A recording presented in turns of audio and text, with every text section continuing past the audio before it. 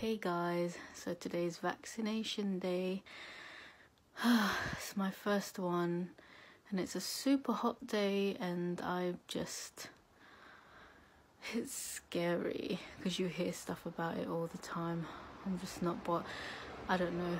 Today I'm just like, I don't know. Am I prepared for this? What's gonna happen to me? What if something goes wrong?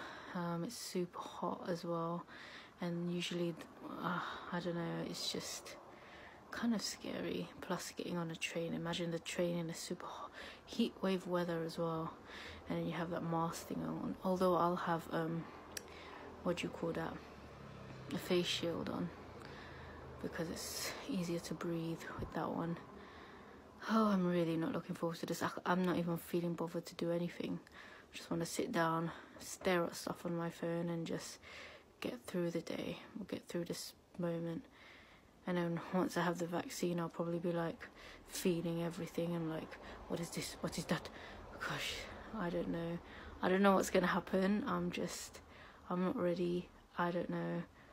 I'm worried. And yeah, I guess I should pray about it really. Yeah. I mean, it is quite worrying. Yeah. So that's me.